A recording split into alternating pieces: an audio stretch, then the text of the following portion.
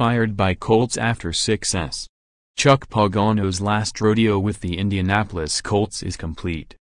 The team fired Pagano as head coach on Sunday, according to Stephen Holder of the Indianapolis Star and USA Today Network, marking an end to his 6-year run that was capped by a tumultuous season.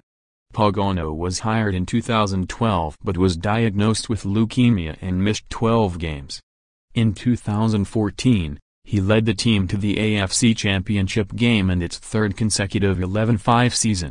But Pagano would go 8-8 in 2015 as quarterback Andrew Luck was limited to playing in just 6 games. Pagano and then general manager Ryan Grigson were given extensions through 2019, though Grigson would be fired after another 8-8 campaign in 2016. With Luck's right shoulder injury eventually landing the quarterback on injured reserve, the Colts limped to their lowest win total since finishing 2-14 in 2011 when Peyton Manning missed the entire season after multiple neck procedures.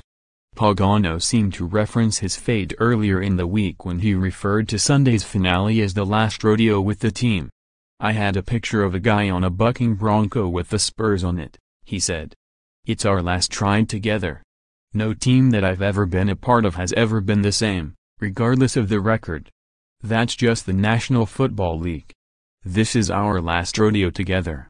We're going to enjoy and embrace every single second of it and get obsessed with completion." Photos, Best of NFL Week 17.